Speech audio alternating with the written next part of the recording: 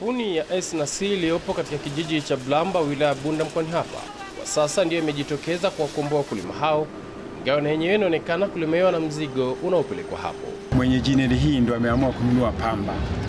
Jineli zingine zimeshasitizwa. Ndio tumeamua kuja hapa, na japokuwa mnaona hii jamu kwa ajili ya wingi wa kuja kuileta hii. Msimu ni wa shida sana. Kwa hiyo unapoona jineli inatoa kidogo hela, wananchi wanakimbilia huko. Hali ya pamba ni nzuri, na C&C kama kampuni letu hili inatusaidia kwa namna ya kusomba pamba na kutuletea pesa, japokuwa si sana. Ile inatusaidia, tunashukuru kwa ukweli. Kwa sababu unajua wananchi huaga wanakauli kwamba pamba yetu isiende bila nini? Bila pesa. Sasa mimi pale ni mwenyekiti wa mkoa ya Kaptacha. Namna ya kuongea na watu, naongea na watu na wapanga watu, nimesafisha hapa gari kama 5 bila malipo, baadaye yakaja malipo. Kampuni ya S&C iliyopo katika kijiji cha Blamba wilaya Bunda mkoani hapa kwa sasa ndiyo imejitokeza kuwakomboa wakulima hao, ingawa na yenyewe inaonekana kulemewa na mzigo unaopelekwa hapo. Mwenye jineli hii ndo ameamua kununua pamba. Jineli zingine zimeshasitizwa. Ndio tumeamua kuja hapa, na japokuwa mnaona hii jamu kwa ajili ya wingi wa kuja kuileta hii.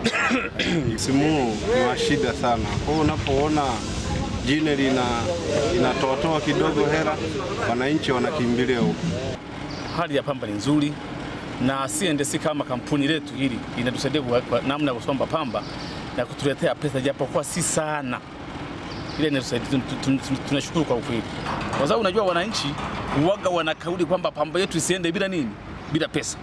Sasa mimi pale ni mwenyekiti wa mkoa ya Kaptacha. Namna ya kuongea na watu, naongea na watu na wapanga watu, nimesafisha hapa gari kama 5 bila malipo, baadaye yakaja malipo, wananchi nikalipa, wengine wakabaki. Meneja wa ufuatiliaji wa kampuni hiyo anasema bado wanaendelea kununua pamba yote iliyosalia kwa wakulima, ingawa sehemu ya kuiweka imekuwa changamoto. Pamba ambayo tumeshaipokea kwenye magara ni nyingi kiasi kwamba tumekosa maeneo wazi ya kutunzia pamba zinazotoka vijijini.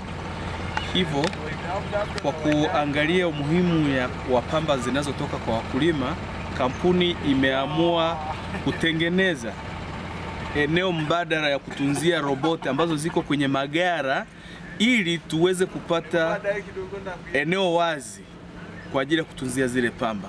Soko letu kubwa ni la nje, ambapo pamba yetu nyingi tunayonunua tunaiuza kwenye mataifa ya nje. Kwa mfano tunauza Vietnam, tunauza Uswisi. Azam.